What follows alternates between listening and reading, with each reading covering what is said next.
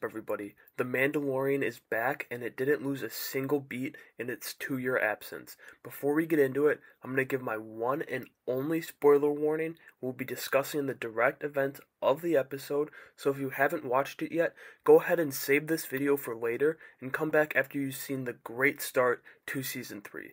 Before you go, I'll let you know I will give this episode a 9 out of 10. I truly think it was a great start to the season, and this show is going to be something special. Now let's get into the breakdown. We start off with the armorer and her Mandalorians, who are amongst a crowd getting ready for a foundling to receive his helmet and his initiation.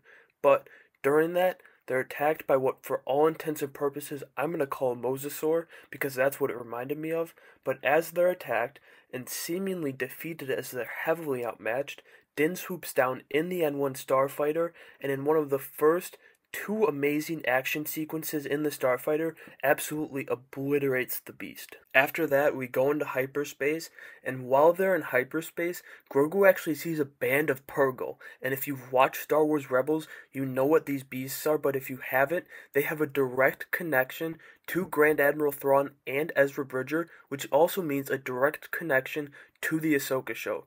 These whales are able to travel through hyperspace in their natural movements, and I bet this is not the last time we're going to be seeing them in live action, and it's more of a test to get the general audience used to them, and it's kind of a crazy concept if I'm going to be honest. Once we're done with the Purrgil, we land on Navarro, where we once again meet Greef Karga. He has now fully embraced his royalty and actually reformed Navarro into a prospering trading post.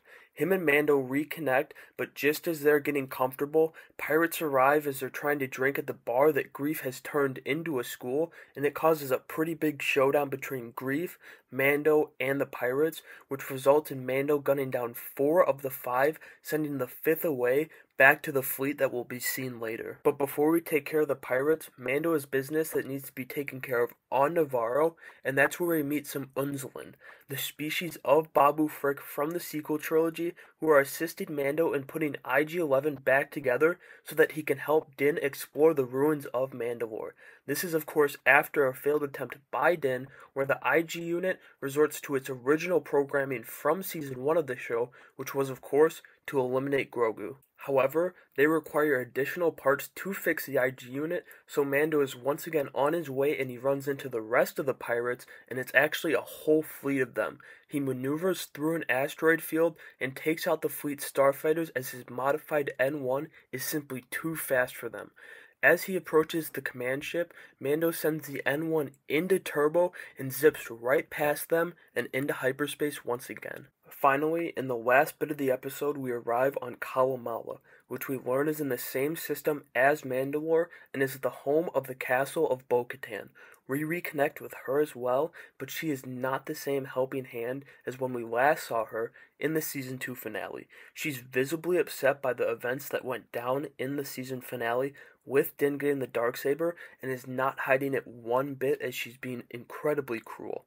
But that's not it. She also lost every single one of her followers after she returned without the Darksaber, and she is now completely alone and tells Din that since he has it, he should go lead her people. After he informs her that he is indeed heading to Mandalore, she sends him off with a sinister farewell that teases she knows he will be in serious danger once he lands on their home world, but she does not feel the need to warn him or help him one bit.